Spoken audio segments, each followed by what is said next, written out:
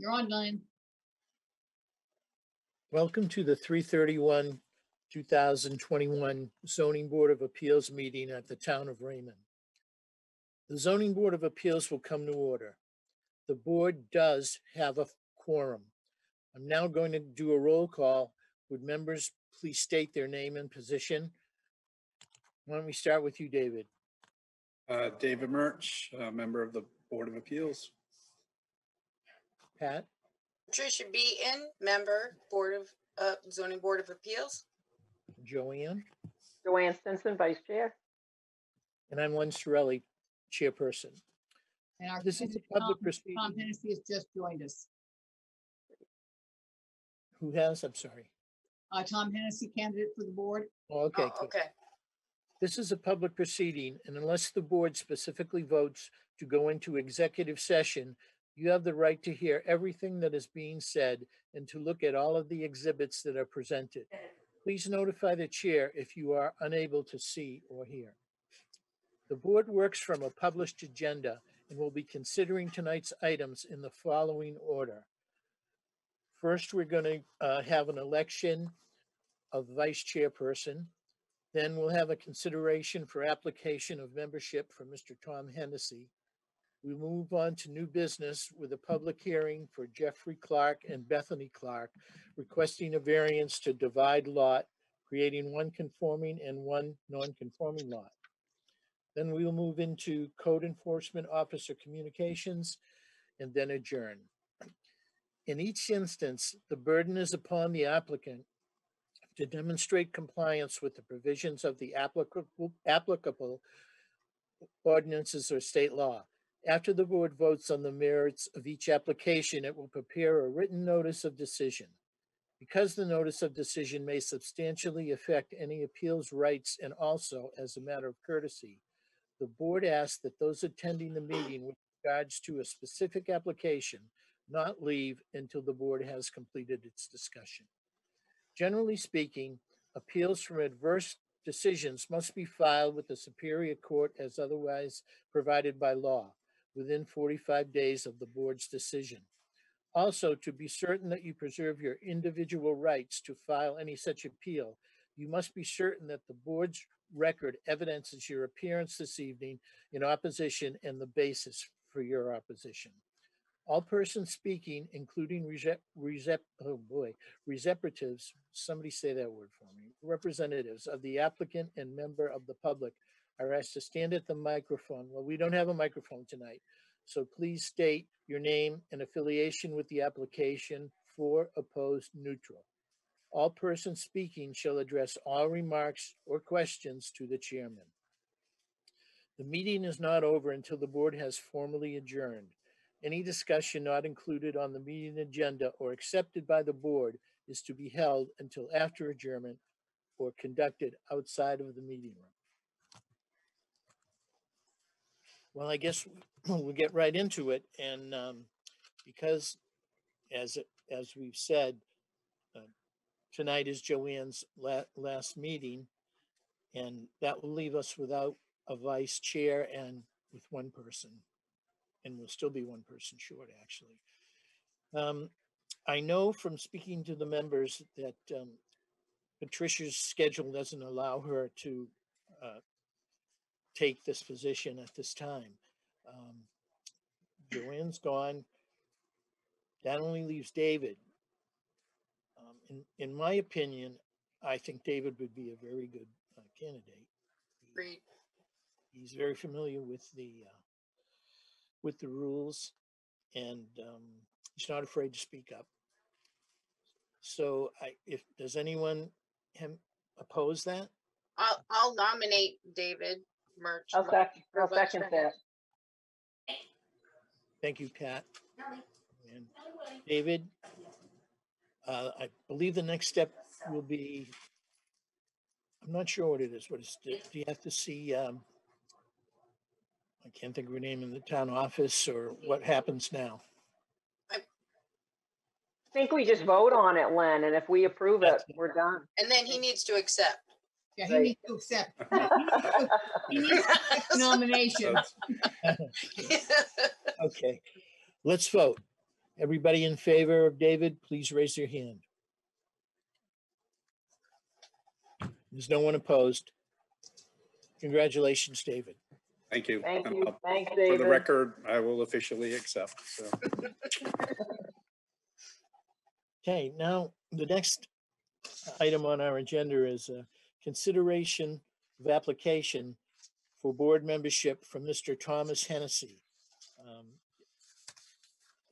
Is he here? Yes, he is. I can't see. Okay, He's hold down on. here. He's identified as Marcia. I got him. Yeah, I'm on the line. It's under Marcia at the moment. Oh, okay. Well, Tom, I believe we've all seen and read your application. Am I right, board Right. members? Everybody seen it? Would you just take a little time to tell us a little bit about yourself and why you want to be on the board? Go ahead. I've been in Maine as a resident for almost 40 years. Lived in Raymond part-time for about 9 and then an additional 3 full-time here. And love the town, and I'm retired, so I'm looking for a volunteer position to try and help make things go smoother and better in the town of Raymond. Do you have any acquaintances on the board, professional or otherwise? I do not have any acquaintances on the board. I have a background in both the Navy and Bath Iron Works for 30, 40 years, depending on between active and reserve duty and then full-time at Bath Iron Works. So I'm familiar with technical details. And I see you checked off on your application that your schedule does allow you to attend the regular meetings, which are normally on the last Tuesday of the month, and site walks a couple of weeks before the meeting. Yep, I'm good with all that. Okay. Does any other board members have any questions for Mr. Hennessy? Tom, I was gonna say thank you so much for applying. It's always good to see more volunteers coming out. And I assume you don't have any concerns about you'll make decisions that could be popular, that might be unpopular, and you don't mind taking the time to actually review the ordinances for the town, to help educate yourself as to what people are trying to do or requesting to do. I have no problem with any of that. I'm familiar with the previous code enforcement officers. I haven't directly met Alex. And I'm welcoming any training or assistance to get familiar with more rules and ordinances if I need to. Mary, there is a course that is put out at least annually, isn't it? Yes. It's being held by Zoom. I think I sent it out, but I'll send it out again to everybody. Okay, I don't remember receiving any course, but welcome to I drive by your office all the time, Mary. I can stop in and get it if you don't get Well, it any other way. I'll email it to you. It will give you all of the information and the login for Zoom and so on, how to register. And as I've instructed, if you're registering for it, just have them bill the town. You don't have to pay anything. We'll pick up the tab on that. Okay, thank you. So I'll get that out. Alrighty. And Tom, I just want to say that I recognize your voice, and I know you've called in a few times and you've always been polite and right to the point, and I thank you for that. Do we have to vote if we would like to have Tom's application move on? I move to approve the application of Tom Hennessy. I second that. Okay, let's vote to approve the application. Everybody in favor, raise their hand. And you are forwarding this with your recommendation to the select board approve and appoint him as a member, correct? Correct. Mary, do you have any other applicants in the queue or? Not at present.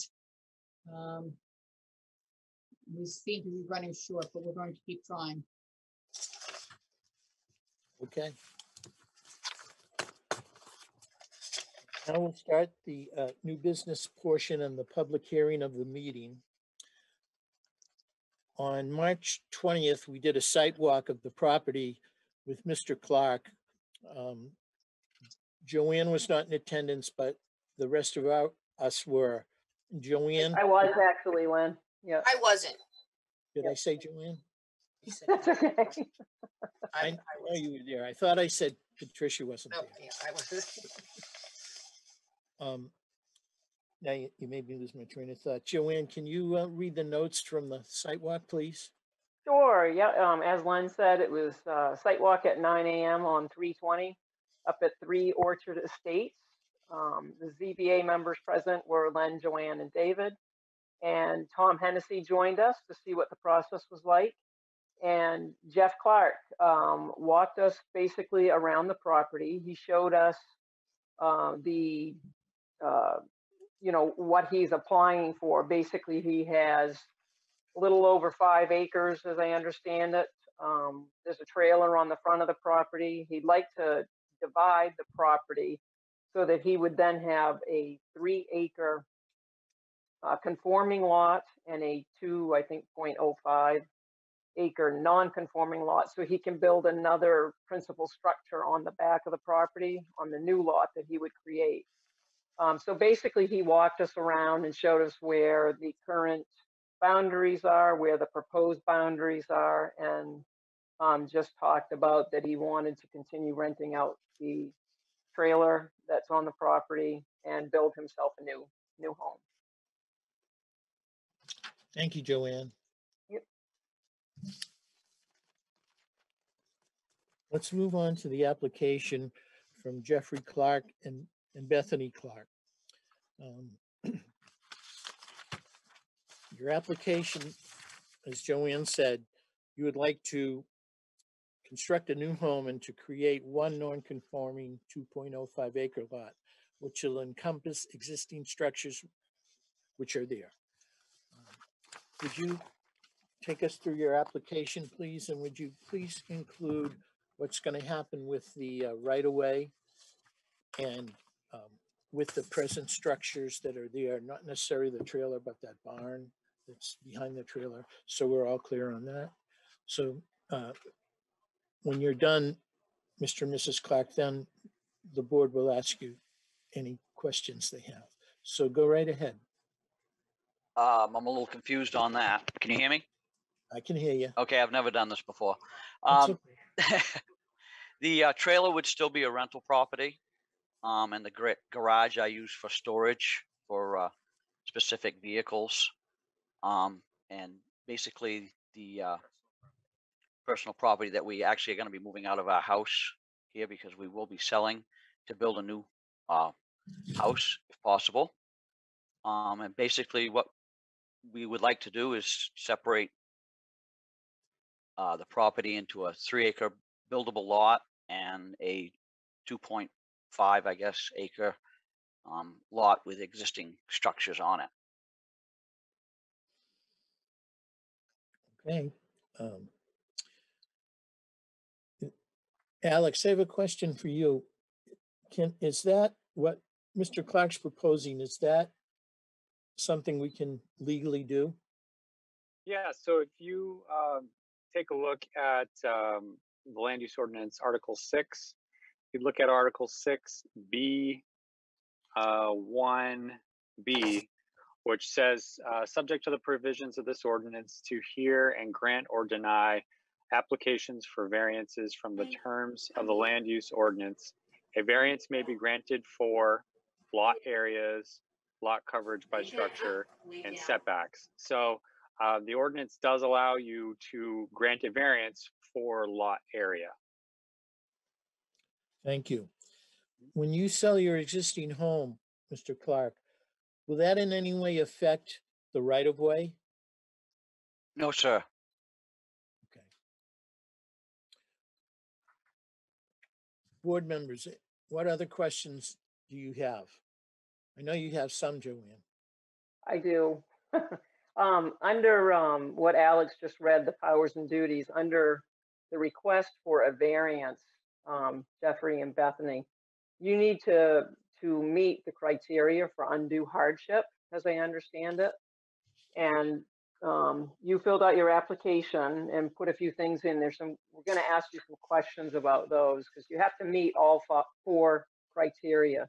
The first one is could you explain, it says the land in question cannot yield a reasonable return unless this variance is granted. Can you explain to us how that land cannot yield a reasonable return if it doesn't get split off into the two parcels? Well, I'm having a problem with my headset.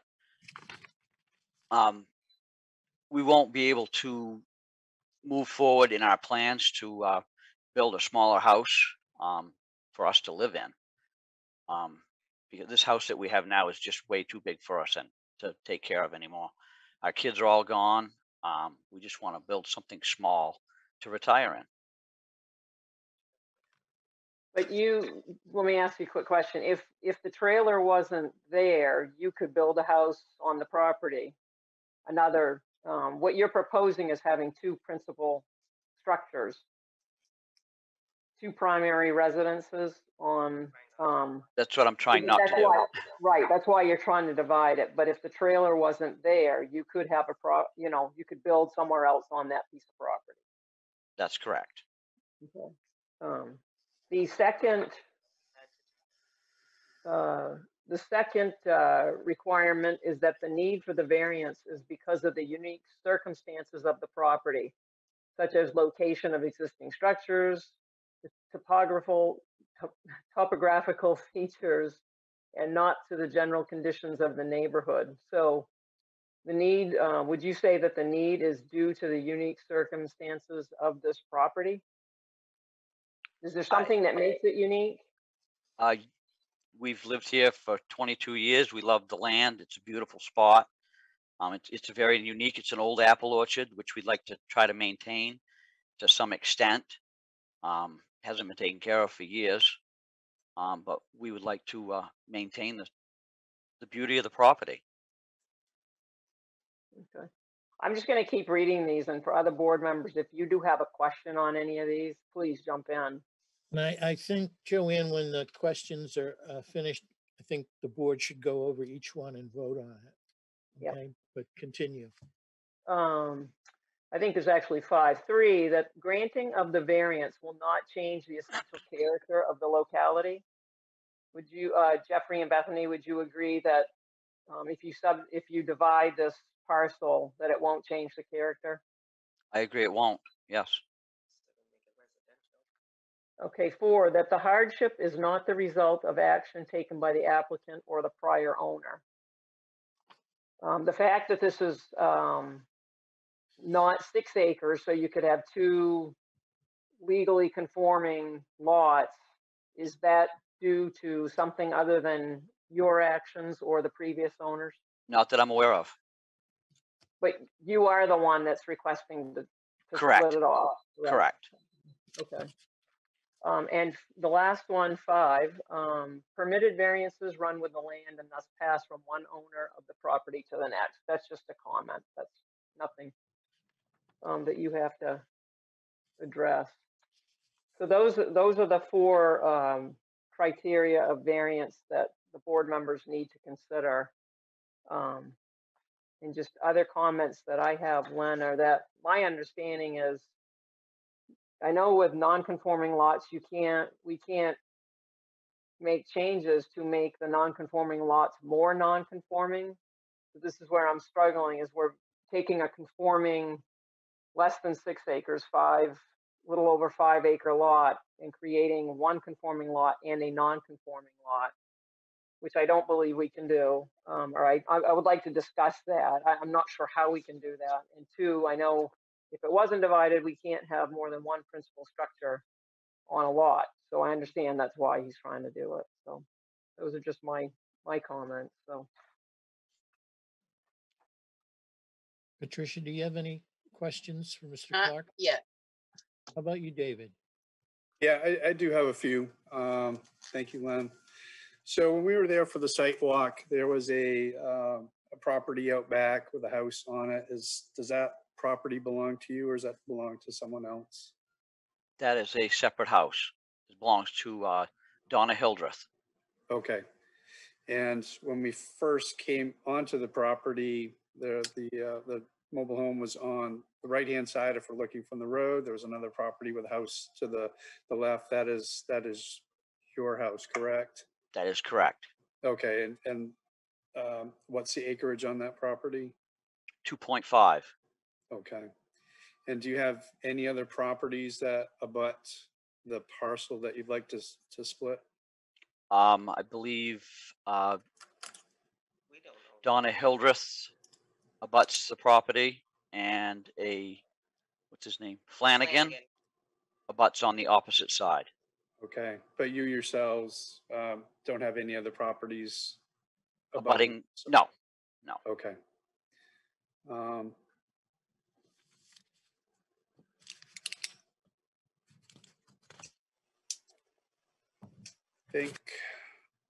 I think that's it for the moment, Len. Thanks, David. You still all set, Patricia? Yeah, my concern is that we're creating the non-conforming. And as far as in the future, somebody building something like moving the mobile home off of the site and looking to build a stick built home.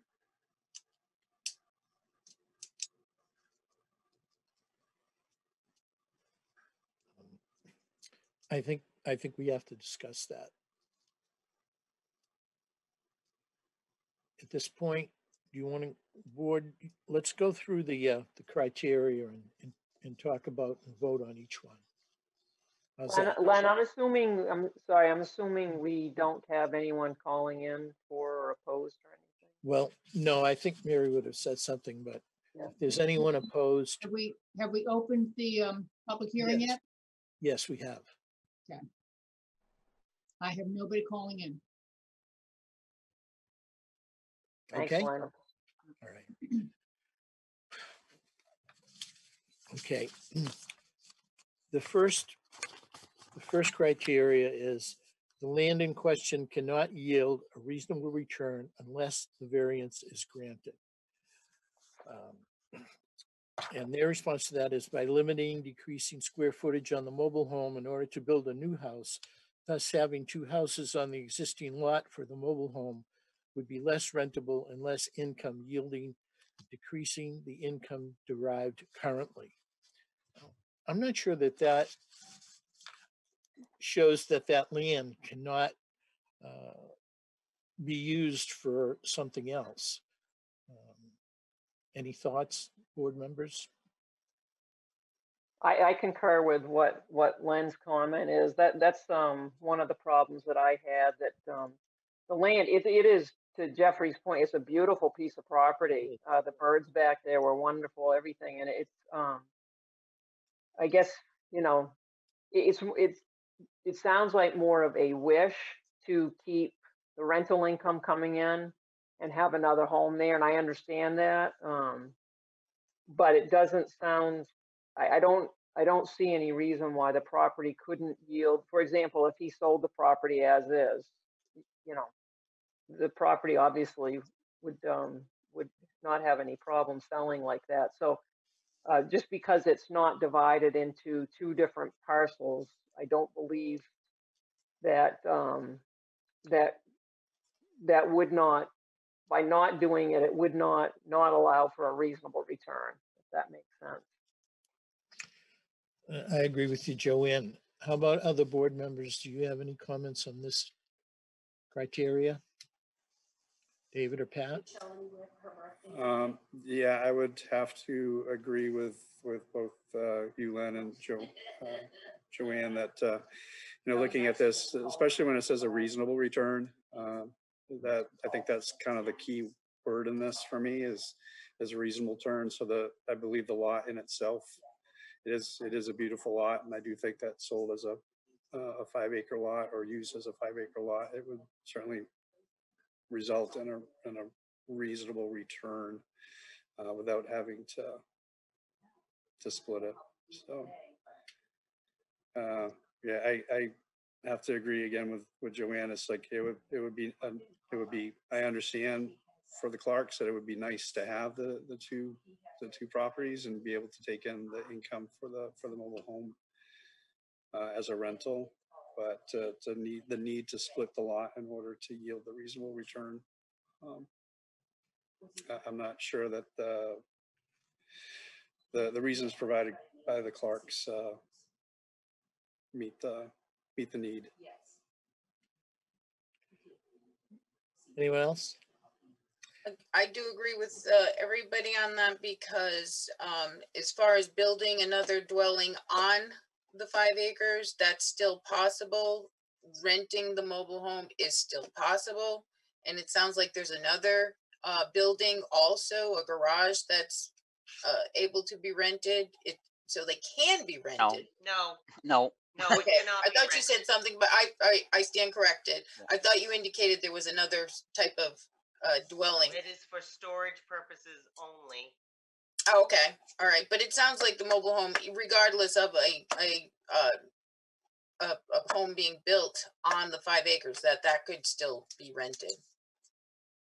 I think just to Not as clarify easily as that it is point, now. Patricia, and Alex, you can jump in if I don't have this correct, but you can't have more than one principal structure on one lot. So in this particular zone, and it probably will clear up what he was talking about in that description, you can have an accessory residential apartment with a single family dwelling, but it is limited to a certain size. So that's why he's talking about reducing the size of the mobile home, because it's currently too large to be an accessory apartment. So the only way he could do that, have the house in the back and have the rental in the front, would be to reduce the size of it. Okay, thank you. Okay, thank you for that clarification. Let's take a vote with the board, just to be clear. All those in favor of granting the variance under rule number 1, please raise their hand. All those opposed? Okay.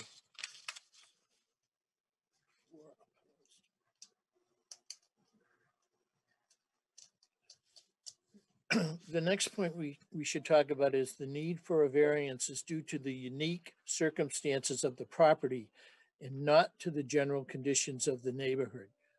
Their response is the lot size is currently not large enough to have 2 full-size dwellings without decreasing the overall square footage on the mobile home.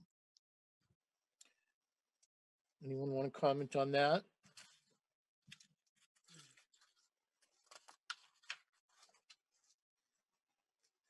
Yeah, I'm not sure the lot size itself is unique. That's actually a bigger lot than a lot of them. But it's actually the size of the existing structure, meaning the trailer or mobile home that's on there, is what's causing, I guess, the need to request the variance to split them off.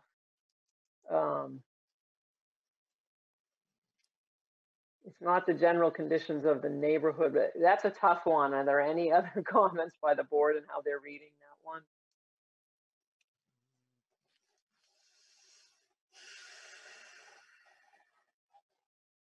I mean, I don't know if we say it's unique because it has an existing mobile home or trailer on it and at the size of it, and he wants to build another home on the property. I'm just not sure how unique that is, but. Well, I read that proper application of this would require something actually unique about the property. For example, a lot with an odd shape than other area lots and does not have maybe a good lot for a variance. I don't know if this lot is actually unique. in my opinion, I don't think so. I think it's just not big enough is the problem, right? It seems like perhaps the uniqueness is the need or the desire to have two full-size dwellings on the property. Mhm. See, Matt, I don't know that that's the uniqueness to the property. That's the uniqueness to the situation. Right. I would agree with that, David. Yeah. Me too. Any other questions? From the new kid on the block, when did it become a rule to have the 3-acre versus something smaller on that type of lot? I That, mean, that's what rural year? district, right, Len? Oh, I really can't answer that. I don't know. I believe under, this is a rural district. This Article 4C makes it an R, rural district. And the minimum lot area shall be 3 acres according to the ordinances.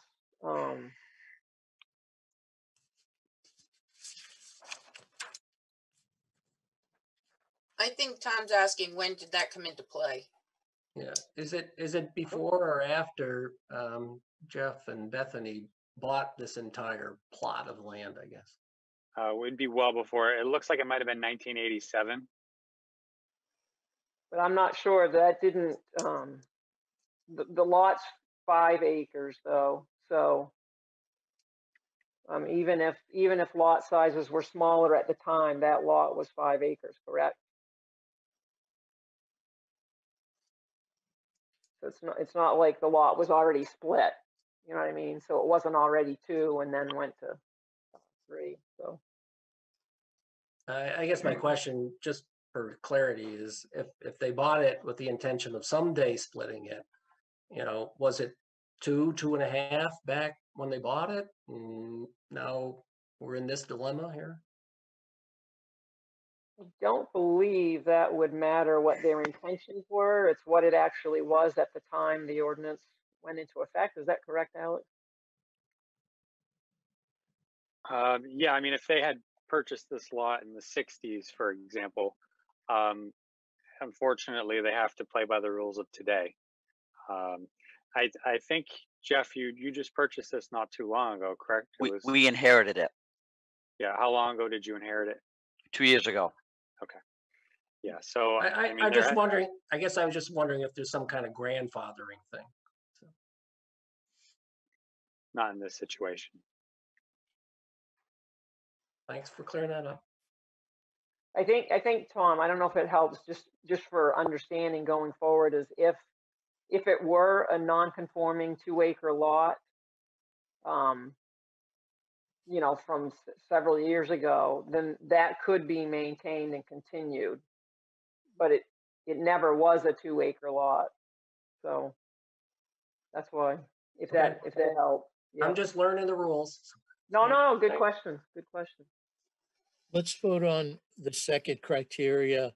The need for a variance is due to the unique circumstances of the property and not to the general conditions of the neighborhood. All those in favor of granting the variance based on this criteria, please raise their hand. All those opposed, please raise their hand.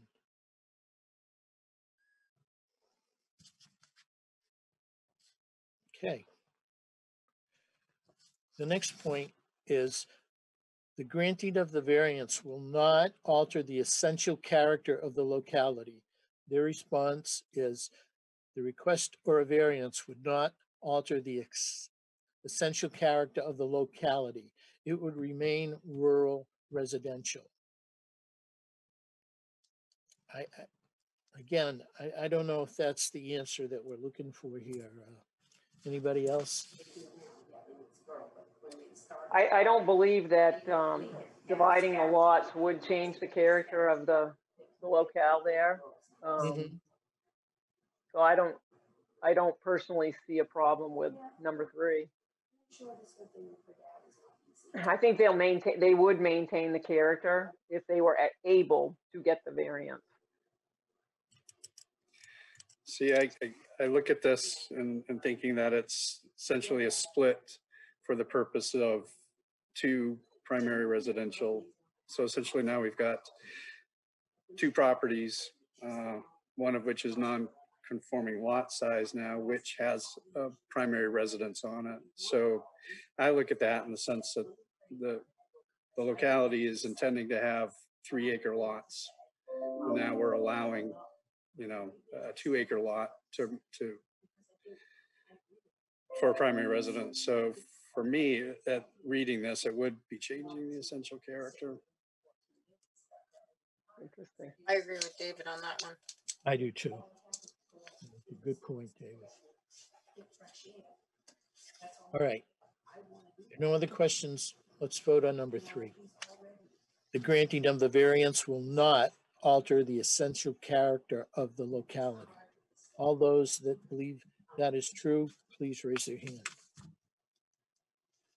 All those opposed, please raise their hand. Okay.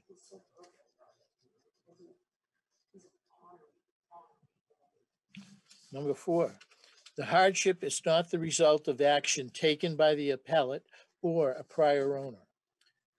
The response is, this is the size of the lot and it was never intended to be split by prior owners. I'm not really sure what the answer means. Anybody else have thoughts on this one? Well, Well, I'm sorry, go ahead, Patricia. I was just gonna say, the Clarks inherited it 2 years ago. I don't know how long it was owned before that, but if it was gonna be split, it would have been split by then. If there was an intention to do so. Yeah, and to go along with, I agree with Patricia in that the hardship here is that, again, he doesn't have enough lot size to create 2 conforming lots. And also that the trailer is too large to have two structures on one lot. So that's where I just feel like the applicants are creating the hardship based on their needs. So.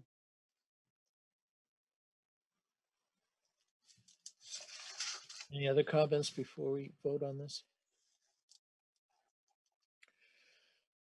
Number 4, the hardship is not the result of action taken by the appellant or prior owners.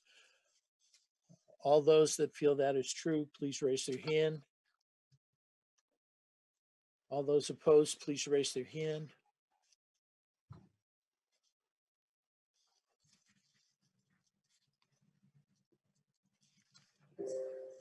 Well, it looks like that on all the hardship clauses, everyone is on the board is opposed 4-0 on every one of them.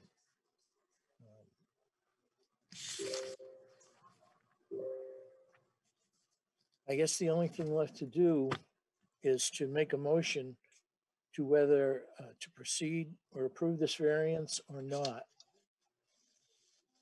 Lynn, can I just get one confirmation? Sure, go ahead. Up there.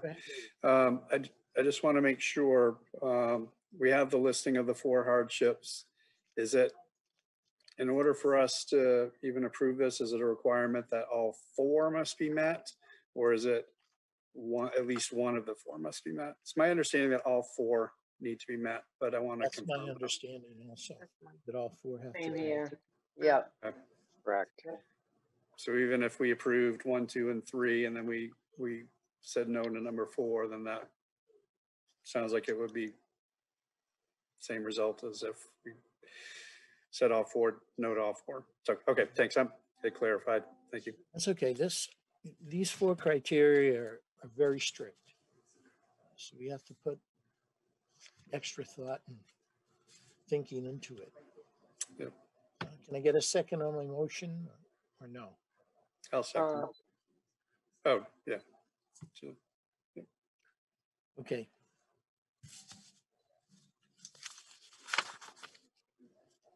The board votes to not approve the variance for Mr. and Mrs. Clark at this time. All those in favor, raise your hand. The variance is not approved. Thank you.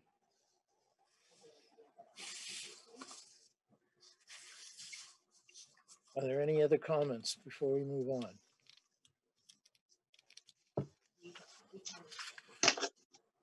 Next order on the agenda is Code Enforcement Officer Communications. That's you, Alex. Yeah, I don't really have a whole lot to communicate. I just want to say thank you to Joanne and good luck.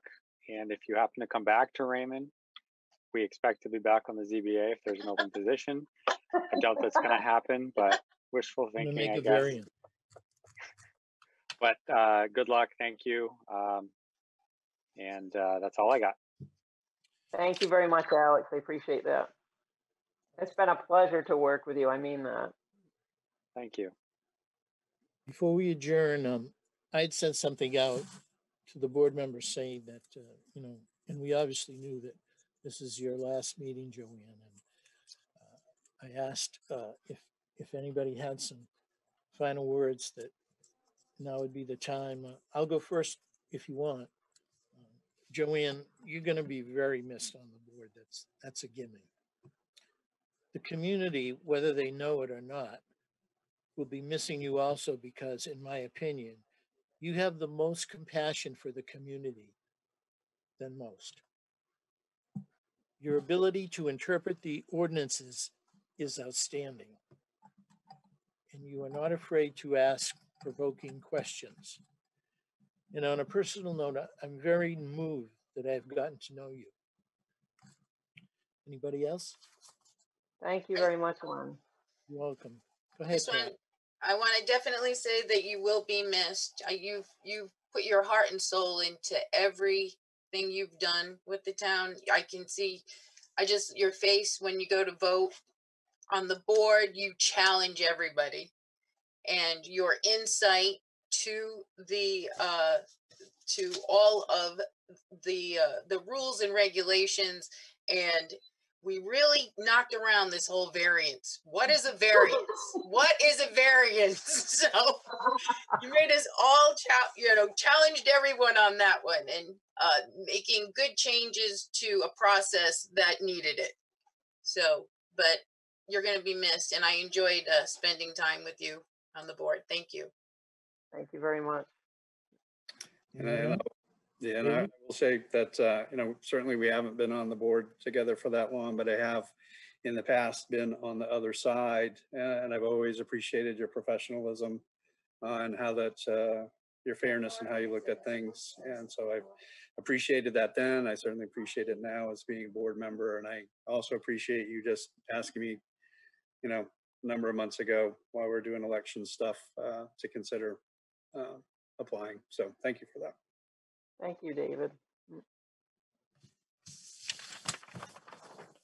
Thank you, guys. I do want to say thank you to all of you, and everyone needs to know that these members of the board do work their hearts out to try to do the right thing every time someone comes to this board and makes a request. It's not easy. It's not easy to interpret any of these ordinances, and thank you, Alex, for helping us so much, and Mary behind the scenes. But I applaud each and every one of you. You guys are awesome, and you're going to do a great job in that. Len, you're doing a wonderful job taking, you know, the chair. So Thanks. it's appreciated. Well, let's give Joanne a hand. That's okay. Okay. I'll make a motion to adjourn the meeting. Can I get a second on that? I second. Okay, the meeting is now adjourned.